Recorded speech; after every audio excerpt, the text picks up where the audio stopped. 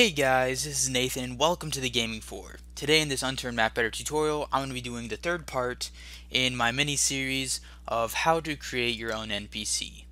So today we're going to be focusing on how to create a shop and also how to link dialogues, and as we get into this you'll understand what that means. And so let's get started. So to start here, I've got a lot of stuff open in my Notepad++, and I'm actually going to run you through. I'll delete all this, exit out, and we'll open them all up one by one, and I'll get you up to speed with what's been happening. Alright, so to start off, we're going to want to go to our character that we've already made. If you guys don't know what I'm talking about, please watch the first two videos. Those will be really important for helping you get to this point. We're going to be using the same character and everything, and I really have not changed much. Alright, so secondly, let's go to the dialogues, and we've got actually two dialogues now, and I'll be showing you what the second one does here in a second. But before we access that new NPC shop dialogue, we're actually going to go to the vendor, and that's what we're going to be mainly focusing on today: how to create a vendor and how to actually set it up. And actually this last dialogue does actually have to do with it. So don't worry about this, I'm going through this quickly, but I will go through this one by one. Alright, so let's start off back onto our normal NPC. This is our Chester NPC. We created this in the very first video. Now I do want to do an update just on the equipped thing. If you guys had watched the first two videos, you know I was having trouble having the equipped happening. What I figured out, somebody commented this in the description, that I had only one P here, which actually looks alright, but you know, you need to have two. So, you know, spelling mistake on my part, and as you guys will see once we test this out, this actually does work. So good to know. You know, that command actually works, and you can do it with secondary, primary, or tertiary. Those all work. The important thing to note here is that we have a dialogue linked to our character, and the dialogue ID is 3000. Now, all this stuff, this is kind of not really important, so we're just going to get rid of that. But this part is important. We actually have our dialogue here, and it's ID 3000, and this is really important because this is the dialogue that it's going to be using. So we've got our dialogue here, and actually, as you guys may notice, there's this new line up here. It's GUID, and it's got like a big string of text here. It's going to be on all of your assets from now on. This is actually, you guys really don't need to worry about this, and don't actually create this. Actually, if you create, you can actually get rid of it, in fact, and the game will just add a new one. It's essentially a way to identify unique objects and assets. So really, you don't need to worry about it. Just know that when you run it, the game will add one to your asset file. It's not going to show up in the English file, but it will show up in the asset file. Now, going back to our dialogue, I have changed a few things here. We've only got one message still, but I lowered the pages to one just because it's really annoying to go through all the pages, and the page is just going to say, "I'm very happy to be aboard," with a break in there. Also, we only have 2 responses now instead of 3, and I've got some added stuff here. Right now I'm going to comment it out, and I'm just going to go back into the world and show you pretty much what is happening. So really, our two responses are "glad to hear it" and "take me to the shop," and the shop is colored with legendary color, and I added a please and an exclamation mark on the end. So I'm going to go get back into the editor, show you the one change with the secondary, and then I will get back to this and actually show you how to implement a shop. Alright guys, so here we are in the test world, and this is our Chester here. The other two are already pre-made NPCs. This is P. Risco, and this is Ensign Franklin. We're going to be using P. Risco here for an example here in a bit, but this is Chester. So currently what we have here is we've got our one line of text with our break, and we only have our 2 responses. Now we've got a "glad to hear it." This one currently does nothing. Also, we have our "take me to the shop, please," and this is what we will be linking to our shop. This currently does nothing as well because I commented out the area that actually made it do stuff. So that's pretty much what we have, and as you guys can see, the equipped secondary is currently working. So, you know, just update on that. It does work. You just got to make sure you spell equipped with 2 P's. So that was my fault. Let us pop back into the text and let us make our shop. Alright guys, so here we are back in the text editor, and I'm gonna uncomment these after we create the shop initially. So let's go over here. Let's go to the shop section, or the vendor section. That's actually what they're called. of the bundles file. So let's go to vendors, and as you guys can see, I have created already a new folder for the NPC shop. So let's go inside there and let's check it out. And actually we have them right here and there. These two tabs right here are everything that contain our shop. Now as you guys can see, these also have a GUID. You're not really going to be able to get rid of that. And the important things for the shop are type, vendor, and the ID. Those are super important. The type vendor pretty much just sets up that this asset is a shop. And you need to have a unique ID just like everything else. But okay, so you realize the ID for this is 3000. Now if we look over here at our dialog, we're also using a dialog of 3000. It is okay for these things to overlap. It is not okay to have two shops that are 3000. You can have two dialogs that are 3000 and 3001, and you can have two vendors that are 3000 and 3001. As long as they don't mix within the same type, you're fine. So it's okay that we're using 3000 here, and pretty much it works pretty simply. Now I pretty much copy pasted this shop out of a pre-made shop from I think it was Chef Fresh Food Market. So I'm pretty much going to be going over what they have done here, and it's broken up into two sections: buying and selling. And pretty much how you're going to want to set up the buying section is you just do buying space the number of things you want to be able to buy. Same for the selling. You've got selling space the number of things you want to sell. So in this case, you know, we're buying, there's 15 options to buy and there's 9 options to sell. So pretty much how you're going to set up each of those items is you're going to do buying underscore starting at 0 underscore ID and then the ID of the actual item. And what's nice about this shop is that Nelson included comments telling what each of these are. So 81 is the ID for MRE, 1351 is the ID for raw bass, raw beef, canned bacon, so on and so forth. So pretty much it's really simple. You just buying underscore the number of the buy underscore the ID. The number of the buy has to be unique. So as you notice, it goes 0, 1, 2, 3, 4, 5, 6. You don't want to have any duplicates. That's going to cause issues. So we're going to start with buying underscore ID space the number of the ID that you can find on Unturned Bunker. So if you go into Unturned Bunker, pretty much any of the items here you can actually buy or sell inside of a shop. So you just take like this ID right here for like a black toque, and you can have that being bought inside your shop. Alright, so there's another section to this. It's pretty much how to set up the cost. It's almost the same. You just have cost instead of ID. So you do buying underscore number underscore cost space the cost. And this cost is going to be in terms of experience points because these types of shops use XP. So this is really great because, you know, we can now buy and sell with any type of value we want and any type of item we want, any type of item that is obtainable, really. So let's move down to selling. It's exactly the same except you switch out buying for selling. So you're going to do selling underscore the number underscore the ID space the ID of the item you want to sell. And in this case, it's maple syrup. Then it's the same for the cost. You just do selling underscore number underscore cost space the cost in experience points. So this is really simple, and this is really all you need. Now, if you guys do look at some of these other types, let's say Uniform Store, and look at theirs, they have a lot of other stuff in here, like including conditions and stuff like that. Conditions have to do with quests. We're not going to get into that quite yet, and truthfully, conditions are very, very complicated. So really don't worry about conditions. All we need to worry about right now is buying and selling and setting up the ID and the cost. And that'll be completely fine. Now, I will tell you guys, before we actually go in and test this, that I have not gotten my own custom shop to work with this NPC. I have no idea why. This is a direct copy of the other Chef Fresh Food Market. As you guys can see, if I switch between these two, the only thing that's different is the GUID and the ID of it itself. So this one is ID of 63 and this one's an ID of 3000. So that's the only thing different, but I haven't been able to get it to work. So I'm not sure what's up with that, but I can show you how to link those successfully. So hopefully if you guys are able to set this up correctly with the right syntax, yours will be able to work. If you guys do see an issue with mine, please put that in the comments. I can do a follow-up video and, you know, solidify what I was doing wrong.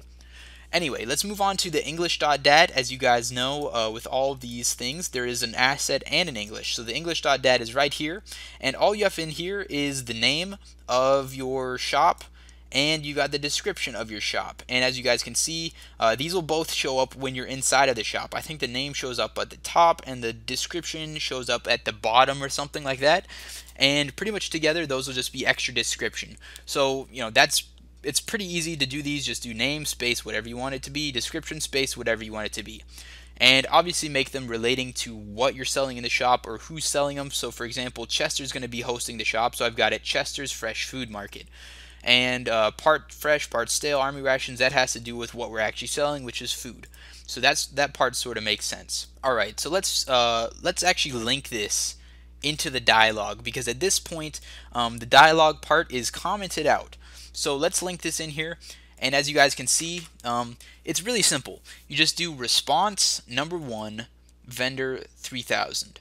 Now the vendor number here is going to match the ID number of your vendor type over here. So that's really important. Make sure those match. Now also this number 1 here, the way we get this is we actually have to go to the English.dat. Now pretty much we're saying the second response, because it starts at 0, remember, whenever we're counting up, it starts at 0, 1, 2, 3. So this is the second response. So whenever they click on the second response, we're going to do vendor 3000 and we're going to send them to that shop. The second response is take me to the shop. Now you can make the second response whatever you want, but I would suggest that you actually tell them that they're going to go to the shop. That way it's not confusing why they got there. Also, something that's important is if you have a vendor link in your dialogue, that option for them that says take me to the shop will have a shop icon in front of it. Alright, so there's one other thing that is optional, but you can have in your shop. You can actually link another dialogue in here to the same response. So as you guys can see, response number 2, this is the second one. And so also linked to this response is dialog 3001, and this is a new dialog I created. So let's go check out that new dialog. It's going to work exactly the same as our original dialog, and it's essentially named new NPC shop. So inside of here, I don't know why there's a shortcut here, but let us double click here, open this up, and open this up. These are the last two here. So inside our new dialog, it's ID number 3001. We have one message, and we don't have any responses. You can actually do this. You don't need responses for your dialogues. So let's go look at our message. Our message pretty much says that was the shop with the color legendary around shop. So if we go back to here and look at our asset, we pretty much have it sending us to dialog 3001. This is dialog 3001. And pretty much, as you guys will see, what this will do is it'll send us to the shop first, and after you go to the shop, it'll send you to the dialog next. Now, actually, let's create our own custom dialog here, and let's actually link a dialog. So pretty much what we're going to do is we're going to create a dialog to be linked from response number 1. So response number 1 is glad to hear it, and we're going to create a new dialog to be linked from that. So it's pretty easy to link some of these. You just do response underscore 0 for the number of which one, and that's going to be 0 over here. Glad to hear it. When you click on this, it'll link you to another dialog. So then we're going to do dialog. Make sure spelling you get it right, otherwise it won't work. And we're going to do 3002. Now we actually have not created this dialog yet. We're about to create it just now. So yeah, we'll create one from scratch. So let's do response 0 dialog 3002, and that pretty much sets us up that once we click glad to hear it, the NPC is going to respond with another dialog. So let's create a new folder in here, and we're going to call it new NPC response. Alright, and pretty much we're going to do, let's just copy what we have in welcome to inside of response. Now we're going to have to edit this a lot because we don't want it to be the exact welcome. And pretty much here we go. So let's start out by getting rid of the GUID. Whenever you're copy pasting something like that, always get rid of the GUID because it needs to be unique and the game will add it yourself. Don't worry about it, just get rid of it.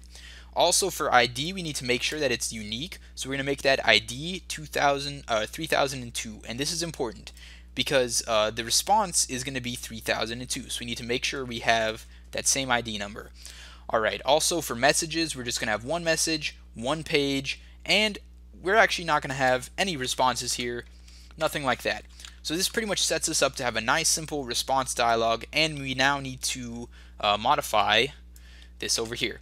So pretty much all we have is one message, one page. So this is all we need in the English.dat. So we've got message 0, the first one, page 0, very first page, and we're going to do U2. That's all we're going to say as a response to glad to hear it. He's just going to say U2. Okay.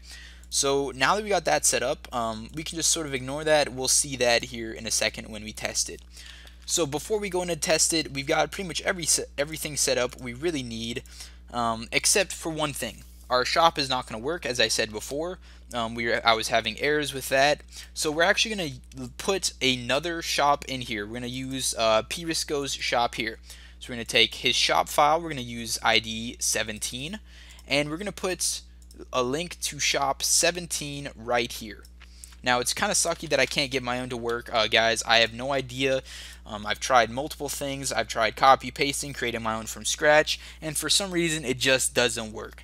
So if you guys see anything as an issue in here, please tell me.